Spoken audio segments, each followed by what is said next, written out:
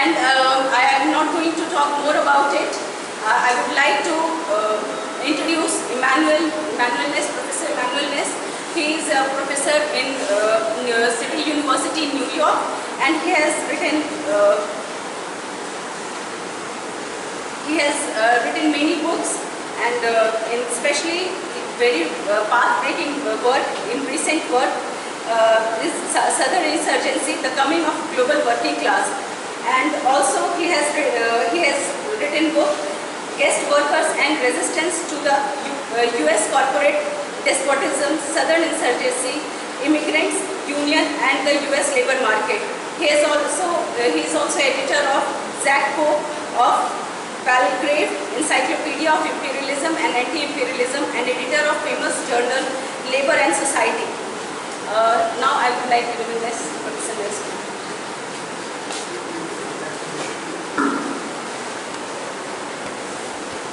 Yes, I'll stand. Can people hear me without the mic? I prefer the mic. Okay. Thank you very much for the invitation, and also the introduction was very important that was presented with respect to the conjuncture today. I share the concern with respect to the capitalist crisis and the rise of fascism, as well as the connection between fascism and imperialism. In many respects, we are now in a period, in my view, that reflects some of the dynamics of the early 20th century, and for that reason, I think the point that was made a moment ago is highly prescient. Let me just start. First of all, the presentation that I'm supposed to give, which I shall, is Imperialist Crisis, Spontaneous Workers' Movements, and the question of revolutionary subjectivity. I'd like to first of all give some kind of background in terms of an intellectual history as well as an organizing history that many Americans of my age who grew up in the 70s and 80s and 90s had experienced. And of course, one of the major themes is the end of various isms, or the end of various ideological perspectives that had come to an end by many people's perspective with the fall of the Soviet Union. But even before that, I would argue, as was pointed out, that the real crisis that was in place was one in which a crisis of capitalist profitability on capital investments with respect to fixed production, as well as the capacity to extract higher levels of surplus value from workers, was one that was growing in the 1970s and so forth. And since the 1970s, capital has sought to create a means to reduce the necessity for Western workers, Western labor, to produce for Western primarily markets. And so therefore in the 1970s there was a beginning of an effort to put down the American as well as European working class in a very significant fashion, to reduce wages, to de-unionize the workers from the major unions. But one of the major shifts, if I may very briefly, was the shift from production to services, but that shift to production was primarily one that was taking place by the relocation of industry both to low-wage regions in the United States, as well as peripheral countries of the United States, as well as peripheries of Europe. Certainly Japan was one of those areas.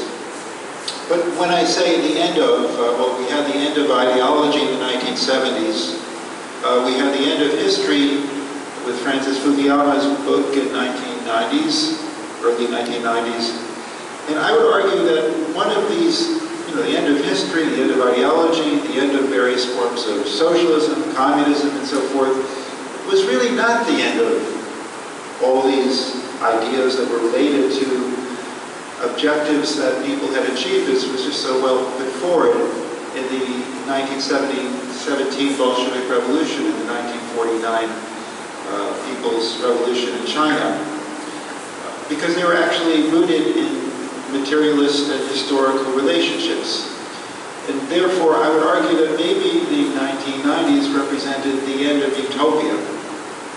And in that sense, what I'm really referring to is that this sense of utopian socialism, which really inflected Western thought for, until this day, if it actually exists, really came to an end.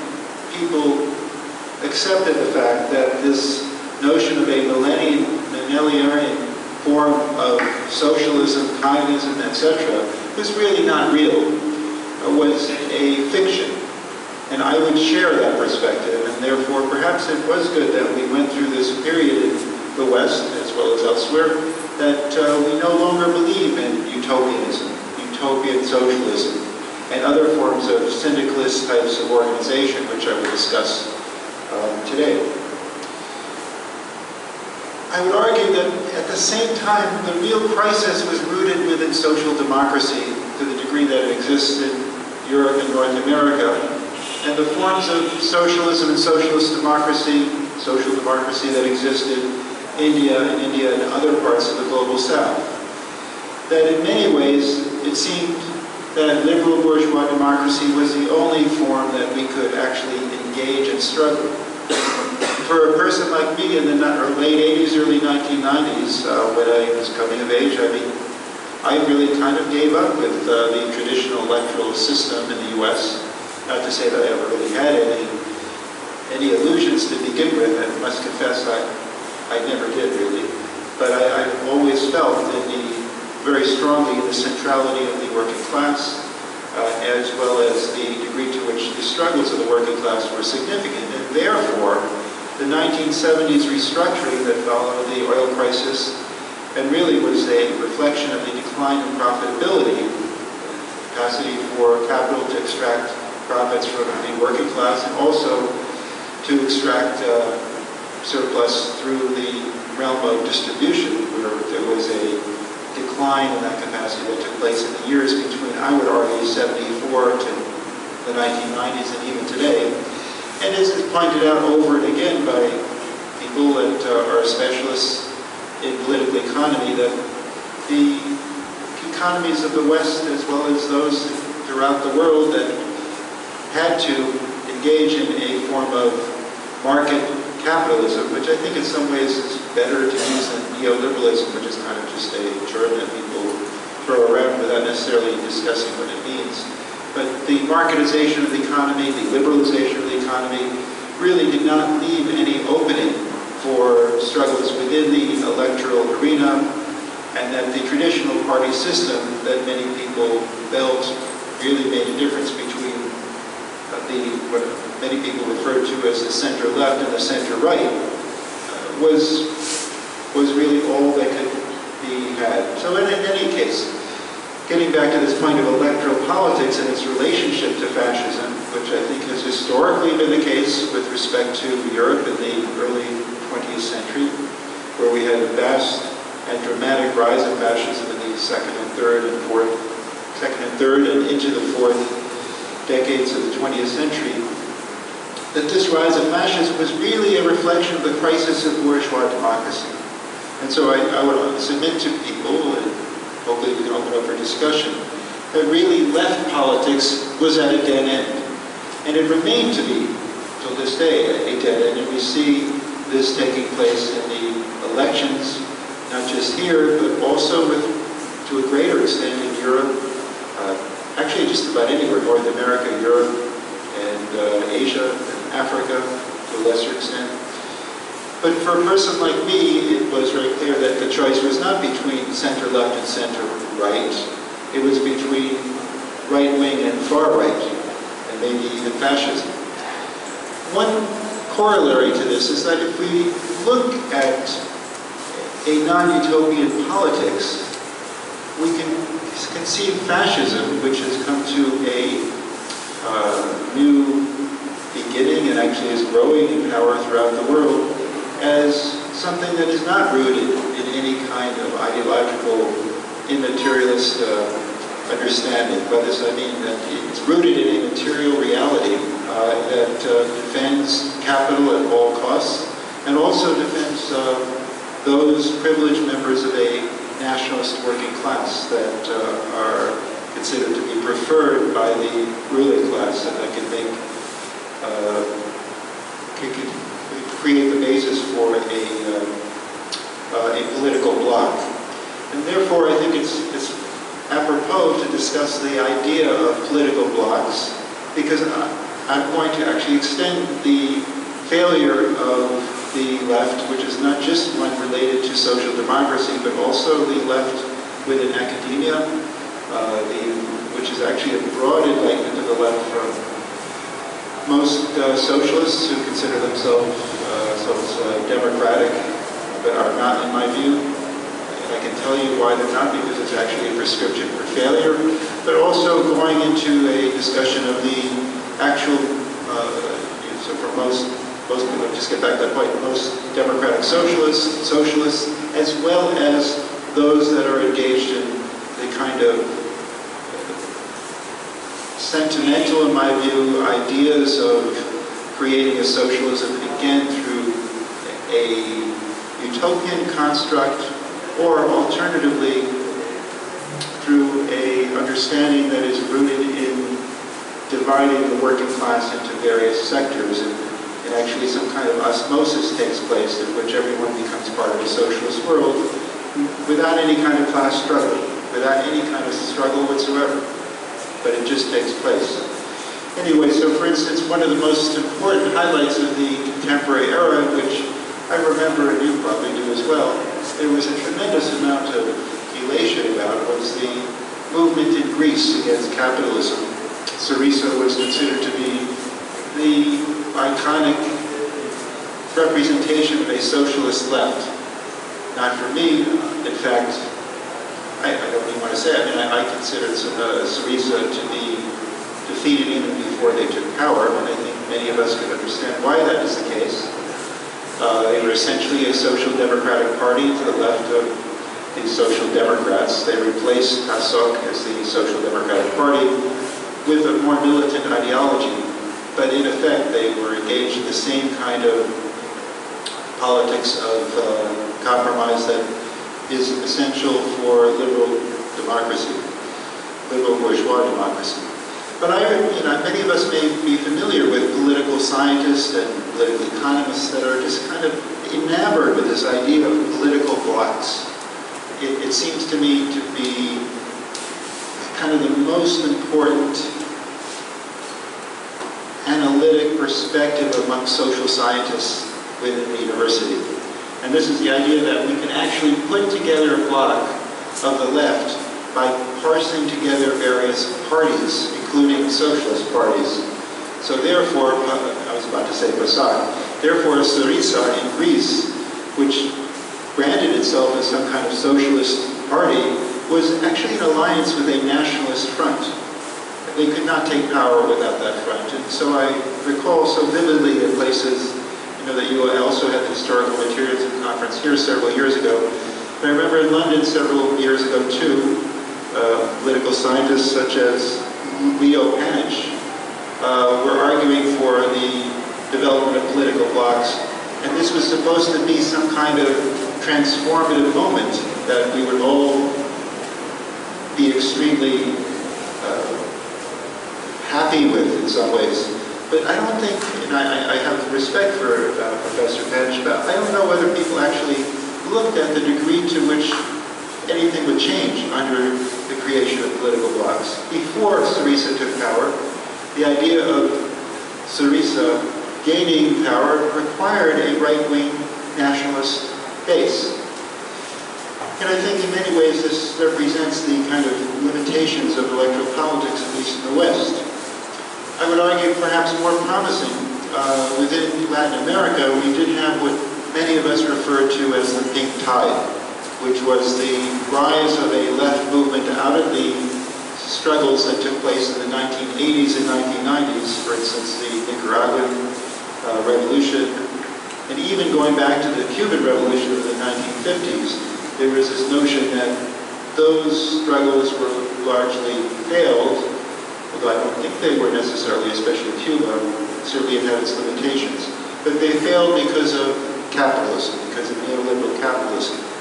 So therefore, I would like to very briefly focus, we can have a discussion about it, on the case of Venezuela as an alternative model.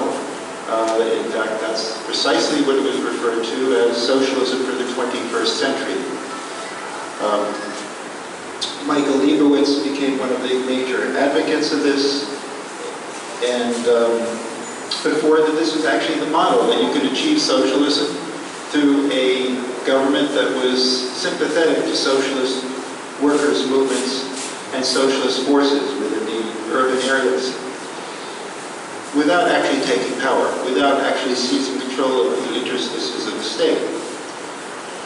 And yet at the same time, if I may use the term neoliberalism, created a trap, because at the same time the country was engaged in a process of struggle between a ruling class and an upper middle class, and forces that were highly antagonistic to any kind of revolutionary change, without actually, Hugo Chavez could not actually gain control of a political power, a party on a broad level, and as a consequence, this, I would argue that the major failure, if there is one, although time remains to be seen where that goes, was the fact that a party did not control the state in a way that, for instance, as was pointed out earlier, we saw examples of revolutions in the early to mid-20th century. But again, for me, it was already clear by the 1980s that really labor movements were the only way in which we can promote change, and then I became a union organizer in the 1980s because I felt that the electoral arena was completely a waste of time. Of course, I'm an American, and I think everyone here would probably understand why I feel that way, because there really isn't any choice between this duopoly of the Democrats and Republicans. And in many ways, I would argue that this party system, which is not rooted even in social democracy, I would say it's a right-wing and an ultra-right-wing party. At this point, I don't know which is which. That forced many people out of the political arena and into social movements.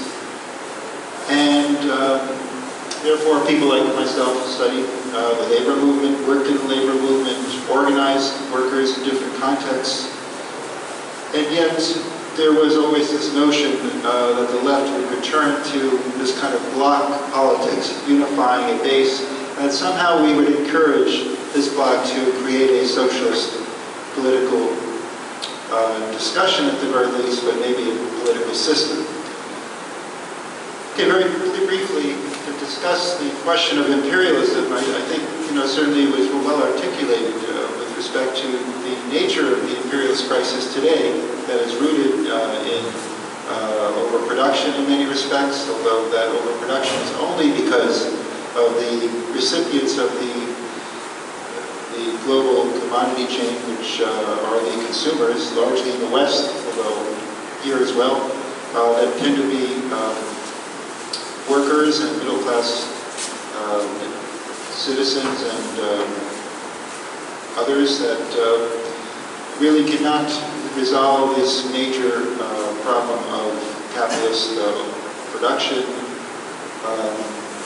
We see, I don't want to go into the specifics of it, but we see the process going on with respect to inter-imperialist politics, inter-imperialist rivalries that have emerged, the fact that the struggles that have taken place amongst workers from Indonesia to China and Malaysia, etc., in the eastern regions of Asia, to a large extent reduced capitalist profits.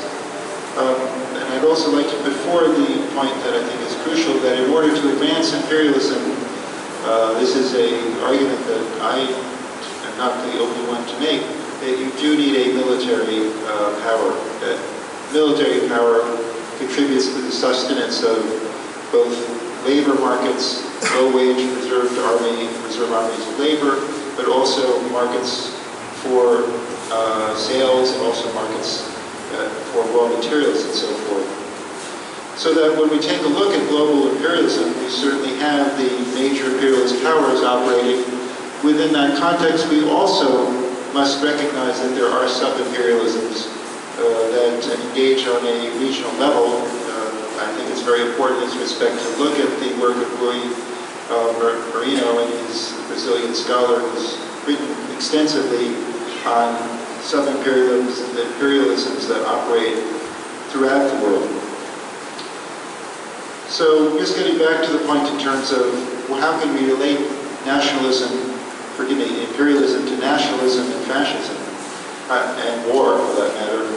I think once again that we can look at the early 20th century where, for instance, there were the contestations for power between actually socialist-based parties, some that were electoral, many that were not electoral, and in fact this became a very pervasive understanding that social democratic parties and fascist parties were competing against the left, the broad left, in this case the Marxist left, or as we know it today as the Marxist-Leninist left. The Marxist-Leninist left was crushed in Europe outside of Russia, as we all know, and this brought about, in my view, fascism.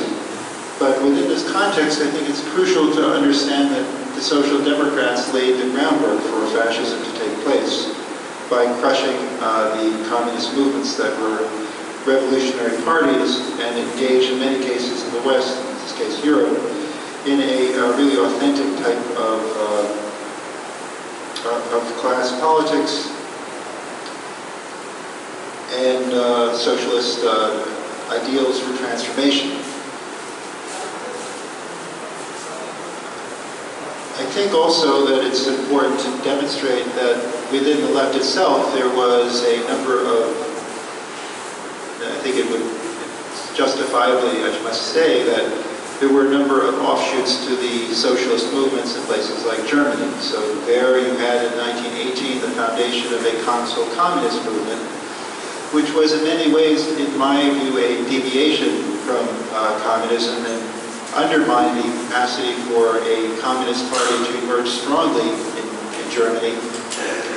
Yes, it was called a revolutionary movement through various types of workers' committees, but in those workers' committees we can see the failure of spontaneity that I was asked to speak on, and which I think, with respect to time, I would like to focus attention on, because in fact, again, the argument is that, yes, there was a social democracy that crushed capitalism, communism, as well as the kinds of, any kind of bourgeois democratic capitalism and capitalist-type parties that laid the groundwork for fascism. Just as a side note, I want to re-emphasize the point that I made earlier about fascism, and I think it's crucial in looking at fascisms today, and I use the term S as in plural, because there isn't any one garden variety type of, one central type of fascism. They exist in many contexts as a continuum across the board, and some are much more pernicious than others, as was certainly the case during the Second World War.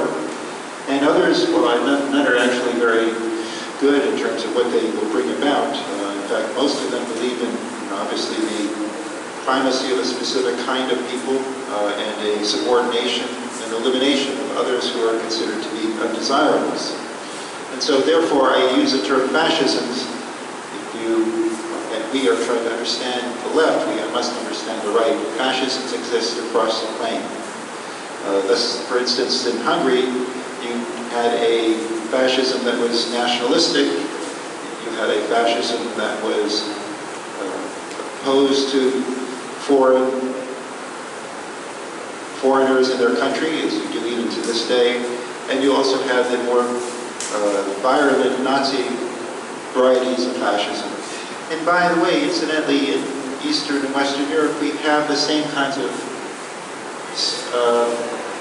spectrum of fascism. So therefore, in Ukraine today, probably, many people say, well, there's no fascism in Ukraine. Well, I mean, please, there's no fascism in Ukraine. And they say something like 2% of the population of Ukraine are fascists.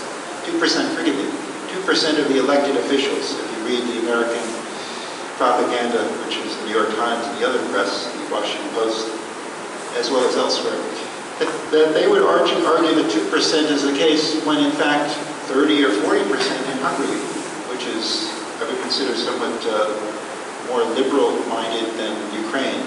But there's absolutely no way in Ukraine that just 2% of the party structures are fascist, and I think the entire state is inflected by fascism. And the only alternative to fascism is some kind of bourgeois democracy, which actually is not actually available in Ukraine and is really foreclosed in places like Hungary. And as we'll see, as you've noticed, 4 months ago in Austria, there was an election which, in fact, it's very clear at this point that there were huge irregularities and that the fascist party, the Freedom Party, took one of the majority of the votes for the presidency. It wasn't the same kind of party as the fascists that existed in the Second World War, especially the Nazis, but some of their ideological perspectives are anti-immigrant, anti-foreigner, anti-Roma, anti-Semitic, any kind of political orientation that's specifically focused around socialism and communism, and also pro-Zionism. You know, how do you like that? A pro-Zionist fascist party in Austria, the Freedom Party. That gives us a certain sense to which these kinds of forms take different shapes. But yet, at the same time, there really isn't any left in Austria that is organized, except those that are forming. And I would argue very strongly that we do see a growth in a Marxist, and if I may, Marxist-Leninist, as well as Maoist left that has grown in Europe, to a lesser extent in the United States, but certainly in Europe. And there are many very interesting examples of this throughout the world as well.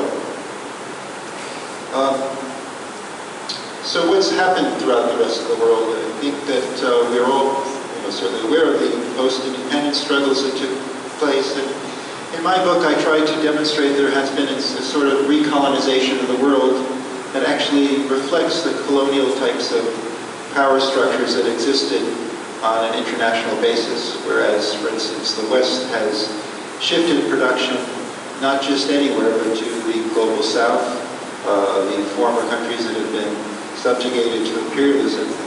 And then we now have a definitive type of exploitation that doesn't flow east-west, but flows north-south. And it actually would argue that that was always the case. Certainly that there was internal exploitation amongst Western countries and Northern countries, but in this context today, the primary force in exploitation is one in which we have super exploitation of the former colonies of the West. And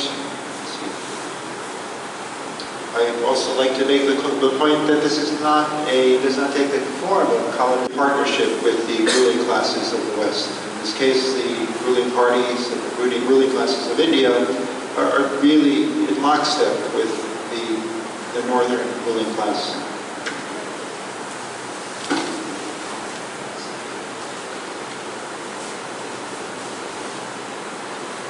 I'd like to start off with a discussion of the second part of this discussion is limitations of spontaneity as a socialist project. A socialist project and strategy, as I would put it. I would argue that there is, as I said earlier, there's a utopian vision of communism, and I would argue that socialism is also, in this case, there has been also a socialist idea of spontaneity, that there is a sense of Marxists. I really don't know really who all these Marxists are who claim to be. It seems to have expanded dramatically. And I think that there is a definition of what a Marxist approach is that is much more accurate. But in this case, with respect to spontaneity, that it also had the same kind of utopian vision.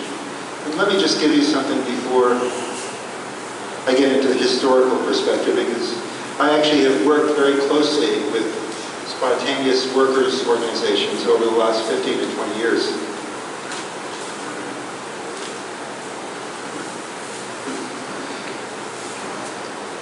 I think perhaps a scholar that many people in this country do not know as well is Stott Lin, who is considered to be the doyen and the key advocate of the idea of spontaneous action and the notion of what is referred to as worker self-activity. Now we should ask ourselves, well, what is worker self-activity? When we go to a workplace, how do we recognize what worker self-activity actually is? Well, as I've said over and again, as a worker organizer, as a person who actually knows how to organize workers, that's probably what I can do best, that we see worker activity anywhere, even in the most repressive worker self-activity, in the most repressive workplace. So therefore, I can actually give you specific examples of when you even have a despotic workplace, there will be worker self-activity. Now, in some ways, this also reflects some of the literature that we see, including that by James Scott, to a certain extent, the early work of Michael Burroy, who has documented worker self-activity in the mining industry and so forth. But, you know, certainly with respect to weapons of the weak and his early studies of the Indochina War, James Scott argued that, you know, in fact, the real workers' movement, or the real authentic movement of the working class and peasants, was based on these kinds of responses that workers engaged in to kind of give them a certain form of legitimacy. I have to tell you, I remember this vividly in my readings, obviously, well, not obviously.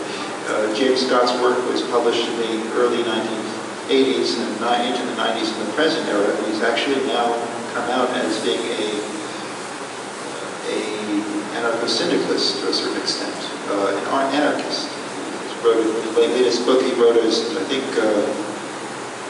two something for anarchism, two shout-outs for anarchism. Forgive me for forgetting the title at the moment.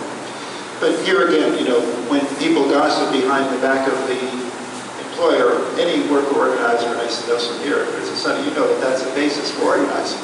That workers will always do that, even the best of places. For instance, there is always kinds of, I'll give you kinds of work activity where you have small groups of workers, they're typically apolitical, typically lacking any kind of class consciousness, and they're engaged in direct action. So what kind of direct action are people like James Scott, but not just James Scott, and I think someone that you should remember, Stott Lin, who was working in the civil rights movement, the anti-prisoner movement, and as well as the workers' movement. And he and his wife, Alice Lin, wrote a book called Rank and File, and then the new Rank and File in this case. And who, again, these new Rank and File, they're engaged in slowdowns. Well, we're all engaged in slowdowns. I think students can engage in slowdowns as well. They're engaged in gold bricking, taking it easy, sleeping on the job, sick-ins, sometimes not really official, without any kind of goal or objective. I mean, I would argue this is a form of passive aggression that is being advocated by leading socialist intellectuals. Stott Lin considers himself a socialist. Many of these scholars that today are making tremendous waves in the West, including David Graeber, amongst others, I won't mention any more names, I could. But these are people who consider themselves anarcho-socialists of one kind or another, and they take pleasure in the idea of engaging in protests without any goals, without any objectives, without any agency even. And yet, even just like the worker is engaged in a constant process of struggle against the employer, that is always the case. Even in the, I would argue, even in the work camps, in the most difficult kinds of prisons, we know all these various incredible literature of workers who are in work camps or even concentration camps that engage in resistance in some way, at least. And then, in fact, to such a great extent, these writers consider these thinkers, intellectuals, consider that it's okay not even to have economistic objectives. The moment that a union is constituted, according to most of these scholars, and an organization of workers is established, they are derided. I have seen this happen over and again. So in other words, whenever you have an organization that forms, even an economistic one that I would actually not agree with their objectives, even if they're engaged in class struggle of one kind or another, even if they don't have a political analysis of anything, it's considered to be, oh my God, this is really horrible. We actually have an organization. We have to fight that organization in order to create a more anarchistic, syndicalist union, which means that you have no union at all. It's a prescription for failure, in my view. And I don't say this from any kind of ideological perspective, but just as a union organizer, if you don't have anything that you're fighting for, you might as well just go home. And I think this was certainly the case with respect to the Occupy movement in the United States. I mentioned David Graeber, but many others were involved in it. The other point I wanted to make is that just like they were arguing that there was no leadership, there was a secret leadership. It's not a cabal or anything like that. Actually, were leaders who actually did not fought it out amongst themselves, who would take credit, who would write the most important article or book that would be about this. So let me give you a few examples in the contemporary era of syndicalist, or what I can refer to in this context as spontaneous types of union activity. The Jimmy John's Sandwich Shop campaign in the United States. Eric Foreman, who I mentioned to you, is one of the leaders of the group, where they organized without the objective of forming an official union, without going to the labor board and saying we want to have an official union representation, because that would be really anathema to everything they believed in. Once again, my God, you're going to form a union? That's completely opposed to what we believe in with respect to spontaneity. And these are the most rudimentary forms. In other words, the workers would say, well, so where are we going to take power? Where's the organization? As it turned out, there was an organization of several people who were leaders, but they were largely concerned with in my view, their own grandiose ideas of becoming leading agents for social change. I think they were highly deluded by the capacity to create that.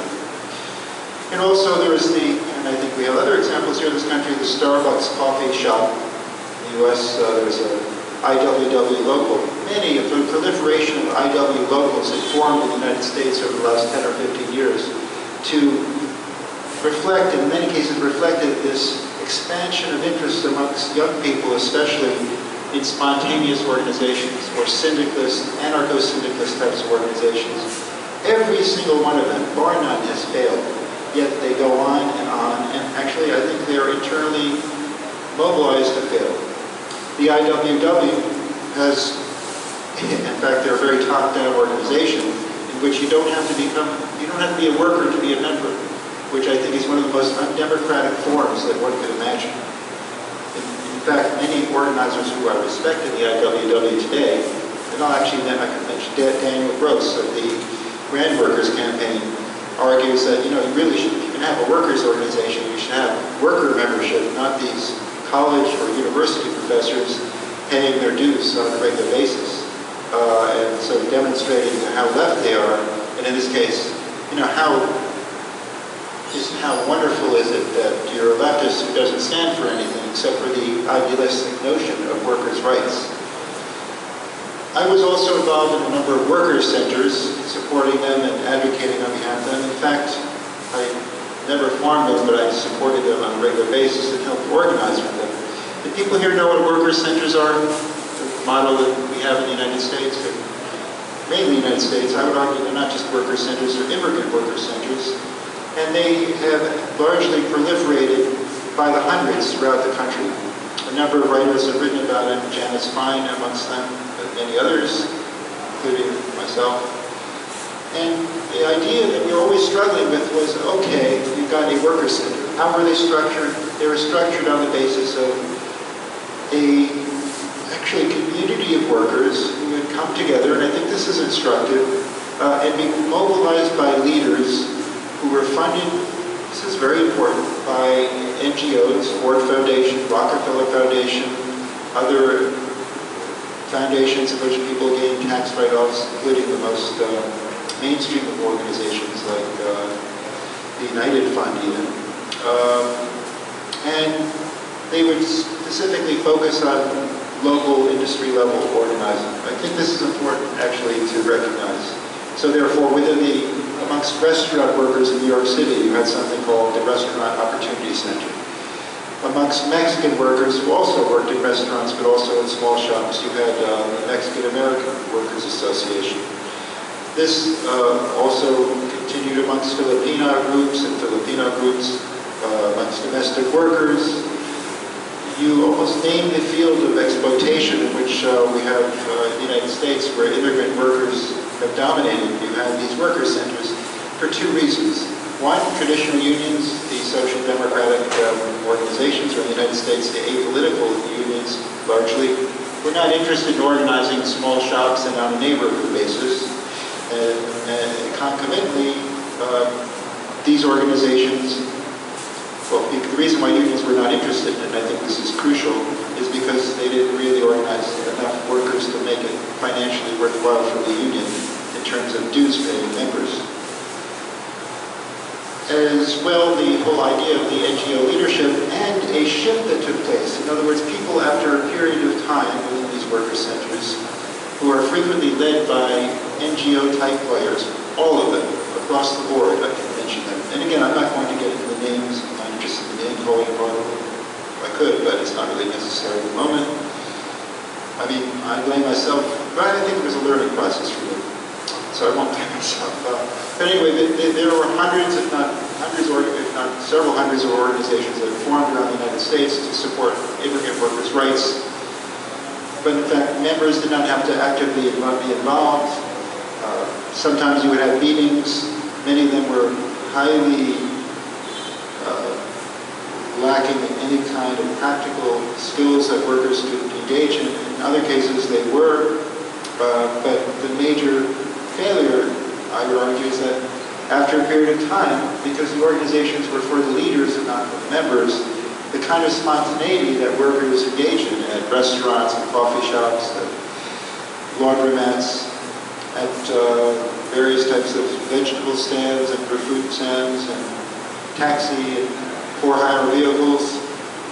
But first of all, the unions didn't want them, and actually the leaders didn't want them after a period of time, for the most part. There are certain exceptions to this with respect to the taxi workers, where there had been a mobilization that continues in some way. The extent of it, I think, remains somewhat questionable. Some of you may actually know the work of B.J. Matthew with respect to taxi. He's written a book on the subject, which is of some very important interest. And in fact, that organization has been the most effective because it did not do what I'm about to say. Many of the organizations became advocacy organizations.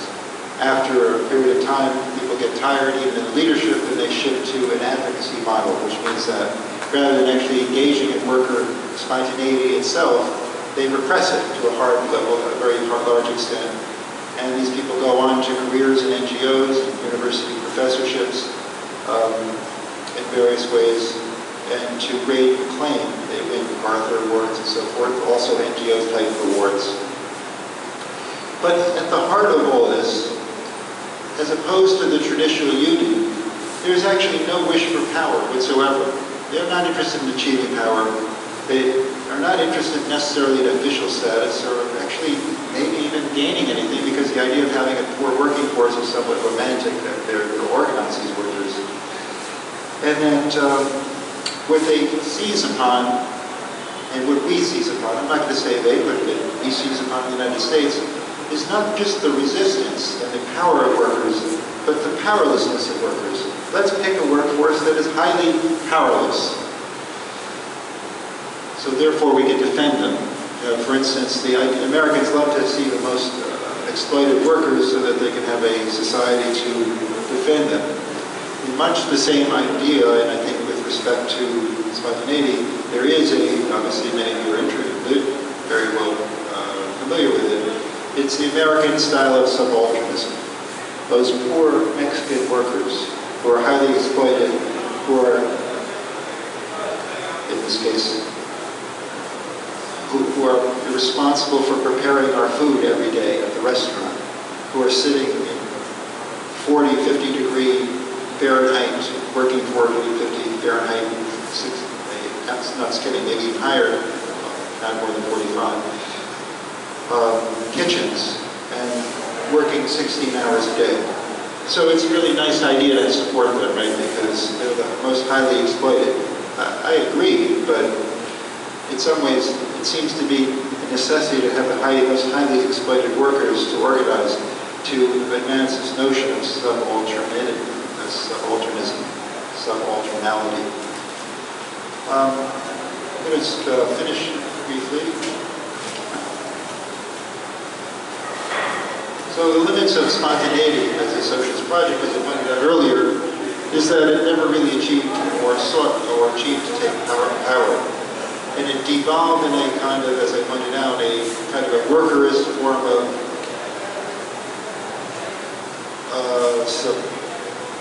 spontaneity, forgive me,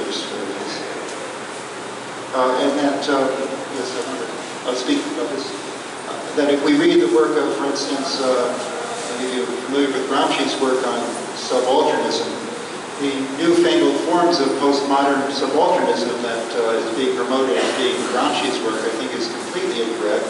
What they're interested in, and I think very clearly we must advance the interests of and the concrete and objective conditions of those most oppressed groups that I just spoke of, Mexican workers, women workers, Filipino domestic workers, and so forth.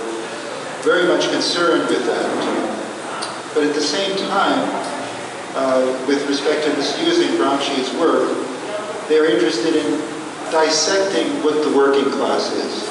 In fact, working class is not precisely a working class. It is a group of people who are divided on the basis of race, gender, and believe it or not, class.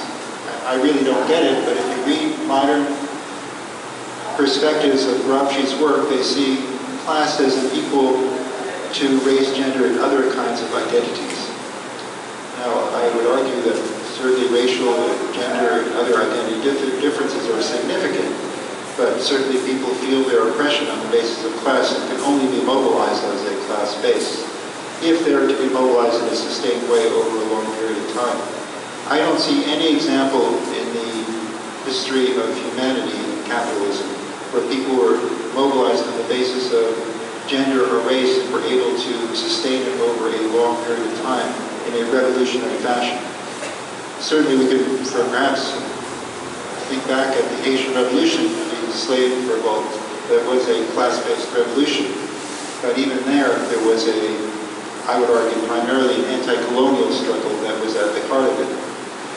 So where are we right now? We're essentially at a choice between an ossified left, to get to the final point of this presentation, a left that doesn't exist, a left that is rooted in social democracy here, but in other parts of the world it's rooted in a mainstream democratic bourgeois ruling class-led party. And if we move to some other organizations that are independent-based, a non-party organization, the absence of party is what we should advance according to many. And in fact, if we take a look at the landscape of workers' movements around the world, spontaneity is the primary form. Independent unions are certainly engaged in this kind of activity. They're not actually independent at all because in many ways I would say they're even less independent than traditional unions, precisely because of their reliance on foreign NGOs for their power. Forget the state. I would say it's probably even more illegitimate to rely on do-gooder organizations, selected righteous organizations and foundations from the West. And here I would argue that, it's interesting that the right wing has seized on the question of NGOs here and elsewhere as a pernicious force. For instance, in Russia, under Putin, there is a high level of opposition to NGOs under this form of oligarchical capitalism that has taken shape in the former Soviet Union. In China, certainly, the greatest antipathy has been left for NGOs. Here as well, we've seen the growth of opposition to NGOs. I think this also reflects the degree to which NGOs are really trying to say, let's go after the most exploited people. Just as a sideline here as well, or a sidebar, that in the 1990s in the former Soviet Union, in Russia, under Yeltsin, there was a outpouring of NGOs that went to Russia. Most of them were supported by the traditional organizations. Some of them were actually U.S. and foreign government organizations, such as the National Endowment for Democracy, which was created by Ronald Reagan to ensure people were poor enough so that they could actually be appropriate for NGOs. So, for instance, there was a movement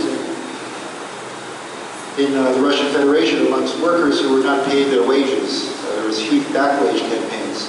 And one of the organizations that was supported by the NED and even the American Federation of Labor, Congress of Industrial Organizations, a major state federation, were engaged in a campaign that they were sponsoring through NGOs to wait, be patient, to wait for your back wages.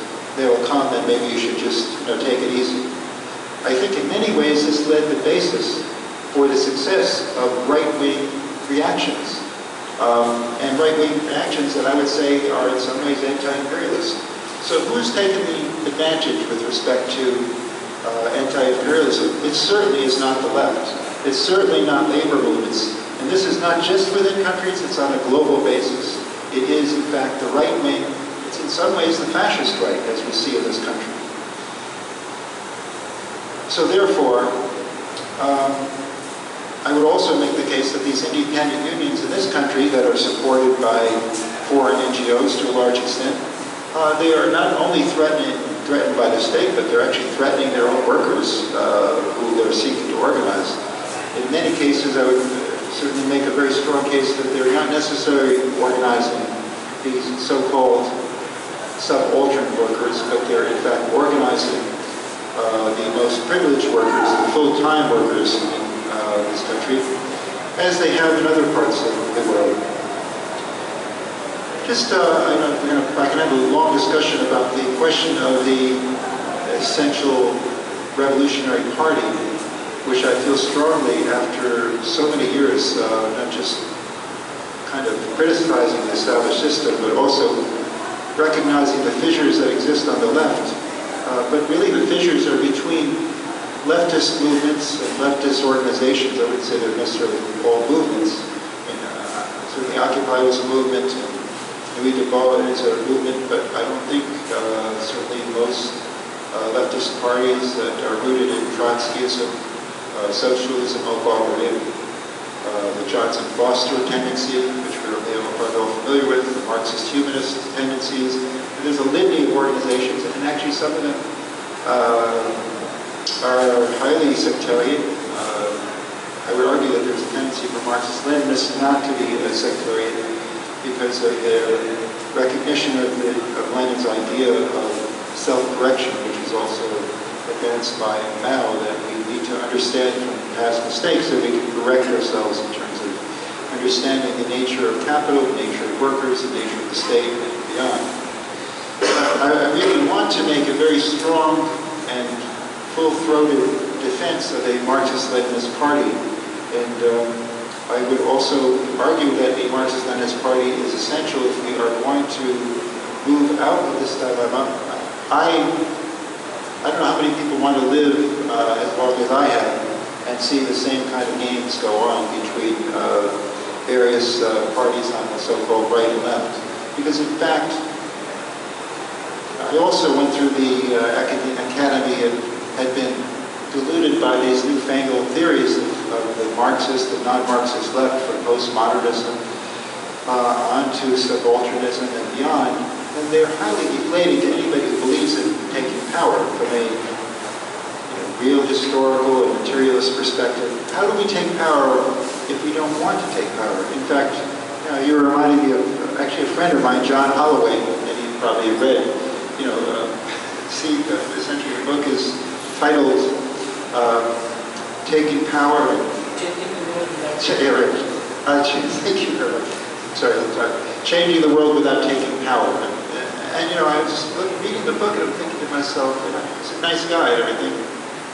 What really is this all about? It was a bestseller published by Pluto as well, so you should read it, I guess. But not this series. If anybody's interested in this series, by the way, I'm the editor of it, and I welcome manuscripts, especially ones that are in the tradition of a movement rooted in the reality of material conditions and historicism, and ones that are rooted in the Indian condition, but even beyond.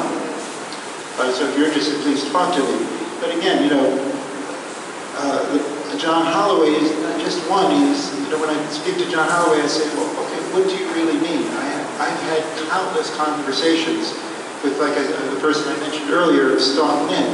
Oh, I have tremendous admiration for him. He went through a lot of struggles. He lost his position at Yale. I won't give you an example. I won't give you his historical trajectory here. He constantly told me over the years, what we really need is a worker self-activity movement. And I said, well, yeah, but how are you going to take power? I mean, you can't really physically, or in any serious way, take power unless you're just playing around. Here's a person who actually gave up a lot to advance worker self-activity outside of a party.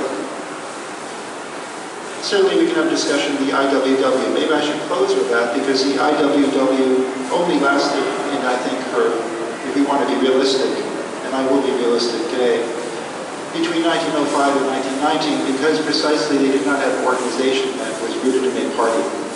It was anti-capitalist, it was revolutionary, it believed in class struggle, but there was no organization whatsoever. It still exists today in a different form, but I think largely it is one that is celebrated rather than actually exists. But it's noteworthy to recognize that this political party, or this organization, Industrial Workers of the World, was replaced by the Communist Party in communist parties throughout the world. They sort of ceased to exist by 1920.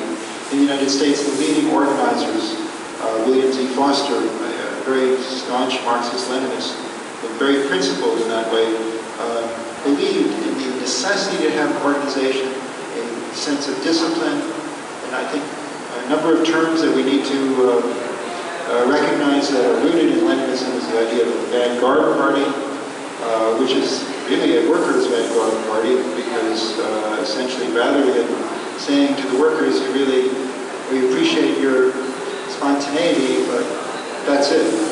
And we can go home and have an intellectual exercise in a book or two, or a couple articles that we'll publish about them. That's basically their main purpose for many. I'm telling you, that's exactly what people do with spontaneity. Intellectuals get articles and books to write, and some of them get prime jobs in the academy. The IW shifted, its major denizens shifted into the